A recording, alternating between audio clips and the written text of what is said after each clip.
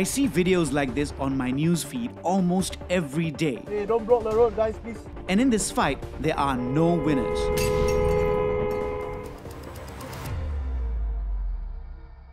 Recently, we received an email from a viewer. Clearly a cyclist, he says he feels cyclists aren't welcome anywhere in Singapore. So in this episode, I'll find out why it seems impossible for cyclists and motorists to coexist and what it'll take for us to get along safely. To start off, I want to know what motorists and pedestrians really think of cyclists. So I'm commissioning a survey with a media research consultant. So I've seen some of these social media videos online and people were quite angry. So I want to know whether it represents the general population's feelings.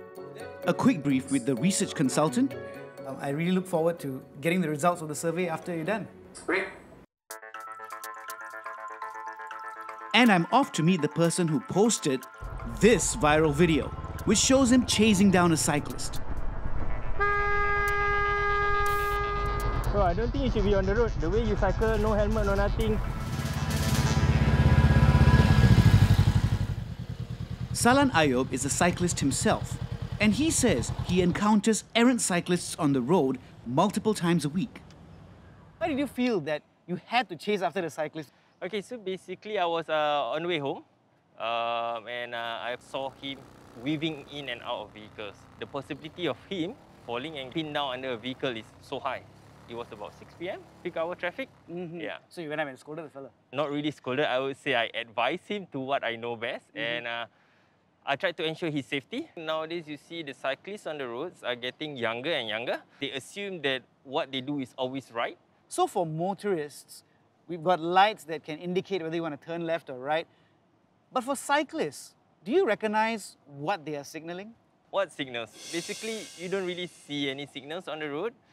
When they want to move to the right, they just slowly start inching to the right. When they want to move left, they just inch to the left. Cyclists are supposed to wear a helmet when cycling on the road, keep as far left of the road where possible, not swerve in and out of vehicles, signal with their arm when they do need to change lanes, and slow down when approaching a crossing.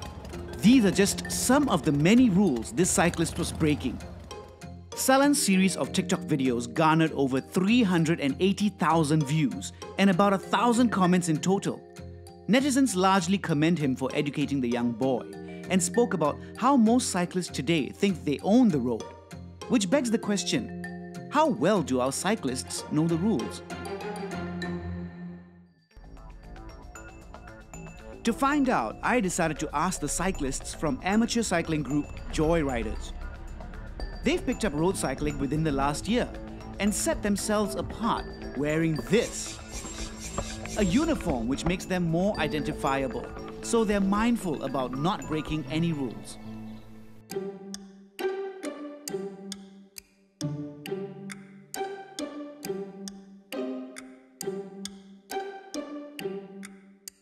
Okay, first question. Cyclists can ride against the flow of traffic, true or false? Everybody says false. Well, absolutely right. Cyclists can ride on the right side of a motor vehicle in the same direction when overtaking. True or false? Well, looks like most of you don't know this one. All say false. The answer is true. You can ride on the right side of a vehicle when you are overtaking. Between 7 p.m. to 7 a.m., cyclists who do not display lights at the front and rear of their bicycles may be fined up to $1,000, imprisoned up to 3 months, or both. Is this true or false?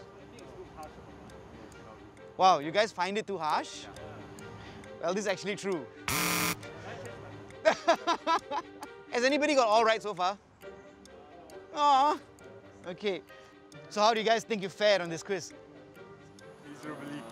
We didn't know we were so lousy. A lot of the rules, yeah, we didn't come across or even think about it. I mean, before I started cycling, I did Google, some road traffic safety rules on cycling. I could find some on LTA. There's quite a bit to read through. And being a motorist myself on the roads, I think generally you get a sense of what you can do and what you can't do. As a newbie, I learn a lot from the senior. Yeah, so after more rides, you'll get a bit used to it. You get, do what the experienced riders do, follow them, keep in line.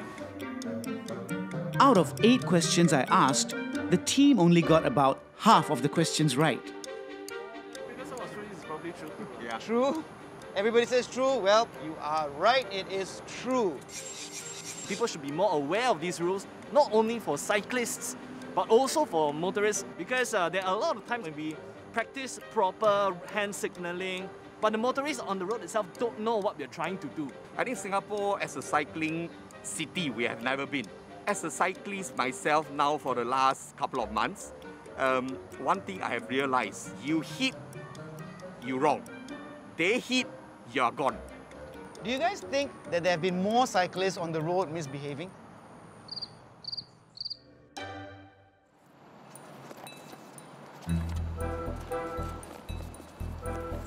Even though they are relatively new cyclists, I'm still a little surprised at how badly they fared on the tests. They said that they didn't know there were so many rules. Many of them took their cue from experienced cyclists. So counter to what Salan said, the team thinks that there aren't more errant cyclists on the road.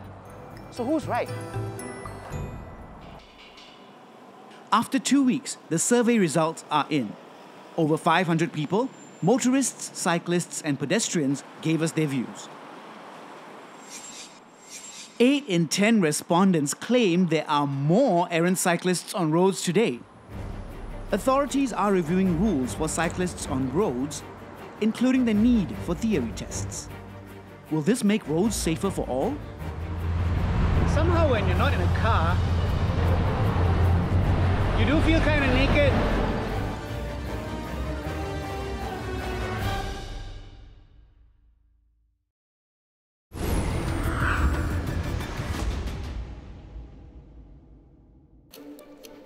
I'm on a mission to find out what it will take for motorists and cyclists to get along.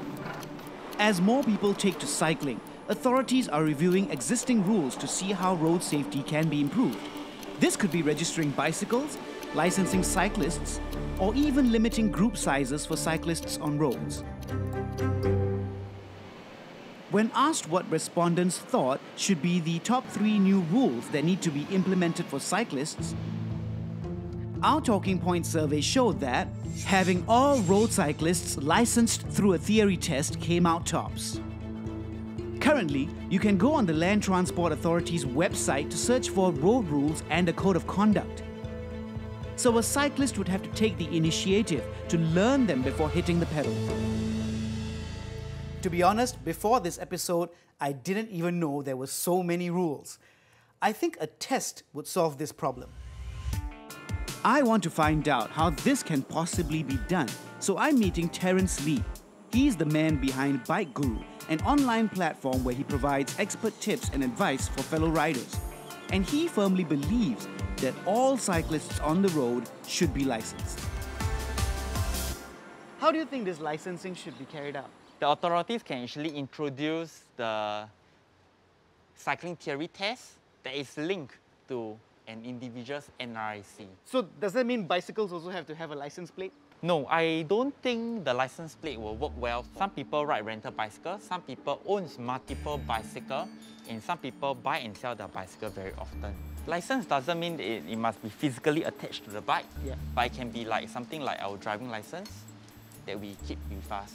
Anything happens, traffic police can trace who is the cyclist, and they'll be able to find out the information about that particular person. So in essence, what you're trying to say is that cyclists should be treated like any other motorist with a theory test as well as insurance. Yes, that's right. So equilibrium of fairness to all users who want to utilize the road. Do you think a theory test is adequate? Adequate to a certain extent only, because cyclists need more experienced cyclists to bring them around, to show them the practical side of what they actually learn from the theory test. I never cycle on the roads, So Terence is going to guide me and give me a taste of what it's like.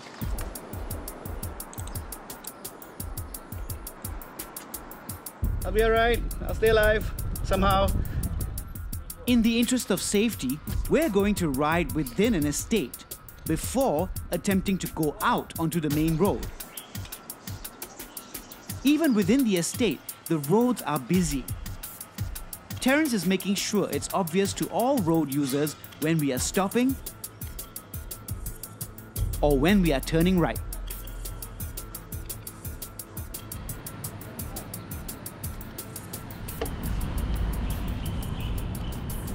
Okay. Heading towards the main busy road now. It's about 9:30 a.m. on a Tuesday morning and the main road is packed. Somehow when you're not in a car, you do feel kind of naked. We were riding really slowly, so I guess the motorists were quite wary of us. But I realized that not all cyclists follow the rules. There was one instance where the cyclist blew past us on the main road without informing us that he's overtaking us from the right, and that could have ended very badly. Besides getting cyclists to take a theory test, is there a way we can make roads safer overall? Professor Raymond Ong certainly thinks so, by having dedicated bicycle traffic signals and lanes. Professor Ong researches what it takes to create car-light towns. The biggest problem that cyclists face on the road is those cyclists who want to right turn, and these cutting create conflict points between the bicycles and the cars and potentials for accidents to occur. We actually built a model based on one typical multi-lane junctions in Singapore, but this is hypothetical and not to say that this junction has a problem. So basically you can see from this video that we have some bicycles who want to turn right, some bicycles who are actually going to go straight, and some are going to turn left. In some cases, the cyclist may not react or may not move that fast, or the vehicle do not see that. So how can we address this problem? Let me show you through another simulation. Sure. So this simulation basically shows that the same junction that we have earlier, but with dedicated bicycle lanes as indicated in green. So you can see that the cyclists are physically separated from the car, and they actually have a safe place to ride on. And those who are turning right will actually have a dedicated signal for them. Based on this model, I've noticed that the cars have to wait. What will it take for this solution to be applied across Singapore? This is actually a trade-off that we actually have to assess. For the heavy vehicle junctions, it may not be that feasible at this point, but as we are moving Car-Lite, the vehicle traffic will start to decrease over time. Currently, Singapore does have an on-road cycling lane at Tanah Merah Coast Road in Changi East. It's about 2 meters wide and has raised profile chevron markings to separate it from other motor vehicles. But there are no more plans to build such roads. Instead, authorities are focusing on building off-road cycling paths as part of efforts to triple Singapore's cycling network to about 1,300 kilometers by 2030. So if there are off-road paths in residential areas, why do we need on-road paths then? On-road and off-road are also serving various purposes. For example, for off-road cycling path, there will be actually cases whereby it's quite difficult to actually move from, let's say, an estate A to estate B, which is disconnected because of roads in between. Many of the cyclists may actually face this problem. But if it's on the road, we are actually relying on a interconnected road network that can actually makes longer distance travel by cycling much more viable. It has also to be coupled with clear regulations and code of conduct on how cyclists should behave on the road. And I believe that we should be actually moving towards that direction. But of course, we will have to be cautiously optimistic on what the prevailing situation on cycling is and the take-up rate on cycling. Cycling has experienced a surge in popularity around the world during the pandemic. But together with that, Preliminary data also shows that cyclist fatalities have increased. In the US, there were 84 cyclist deaths on the roads in July 2020, a 25% surge compared to the month before. In the UK, there were 15 cyclist deaths in March 2020. That's double the figure compared to the same period the year before. In both the US and the UK, the higher fatality rate is attributed to higher car speeds and more cyclists on the roads. In Singapore, as recent as end May, a 14-year-old cyclist died after an accident with a trailer.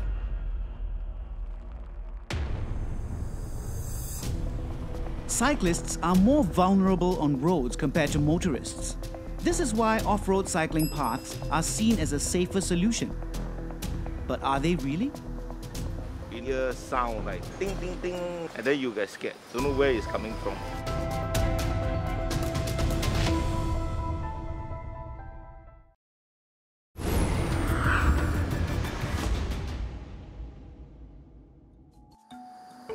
Apart from the roads, cyclists in Singapore can ride on cycling paths and park connectors.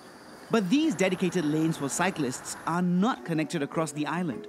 This means cyclists are forced onto footpaths, which is allowed, but it turns out not only do people want cyclists off roads, they also want them off footpaths. Talking Point's survey on public sentiment regarding cyclists shows that some 7 in 10 people feel that cyclists should not be on footpaths, compared to about 6 in 10 who want cyclists off roads.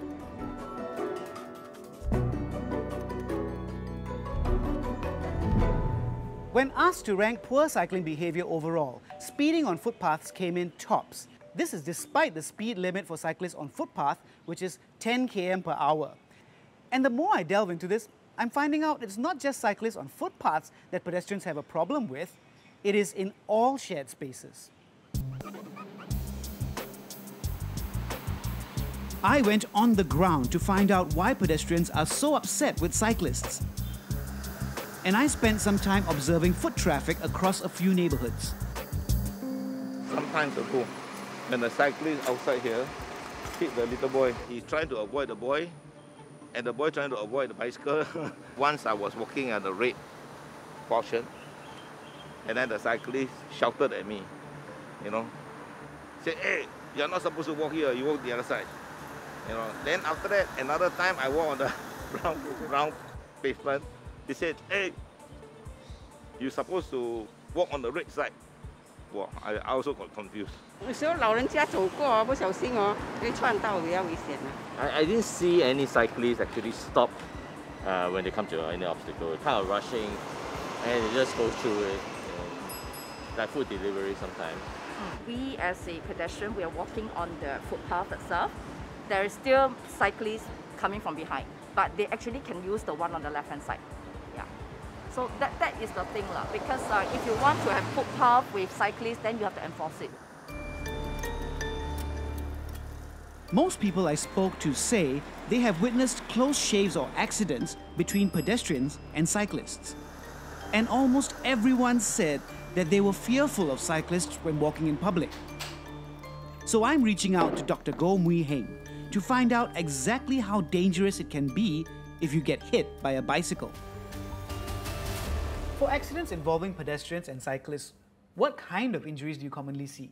Usually injuries involving the face, mainly what we call facial fractures, or bleeding in the brain as a result of the fall. Sometimes when they try to break their falls, they get fractures in their forearms. So if we look at this image here, this is a 3D reconstruction of a facial fracture. Mm-hmm. This patient has sustained a fracture on the right side of the face here. Oh. Yeah, so the patient probably landed and hit his face on this side. So like these x-rays of the forearm here, we call this a distal radius fracture. Basically, this bone is broken when the patient tries to break the fall with an outstretched arm. Yeah, it looks like the hand is completely disconnected from the rest of it. Who are usually the people who are involved in these kind of accidents? The ones who are severe enough to get admitted is generally about 1 to 2 a year. 50% of them were actually 70 years old and above. Half of them? So the older patients, they tend to have slower reflexes. They are maybe not so steady on their feet. And so it takes a little bit longer for them to react when something happens. They do fall down. Sometimes they may not be able to break their fall. And as a result of that, sustain head injuries as well. Older folks, it's easier for them to get bleeding in the brain, because what happens is that as we get older, the brain shrinks. And when the brain shrinks, there's actually connecting blood vessels between the brain and the covering of the brain. So when these blood vessels are stretched, it's easier to cause breakage in these vessels, and as a result of that, it will cause bleeding within the brain. Wow, 50% of pedestrians involved in accidents with cyclists are above 70. It's no wonder our survey reveals that people want cyclists off footpaths. But then on the roads, a different problem ensues, which brings us back to the question. So can cyclists and motorists coexist? I strongly believe yes. Provided cyclists understand and practice road rules, such as signaling their intent to stop or make a turn. But motorists also need to recognize these signals. And when it comes to cycling on footpaths, where there are no barriers to physically separate cyclists and pedestrians, everyone should go slow and pay attention to other users in the shared space.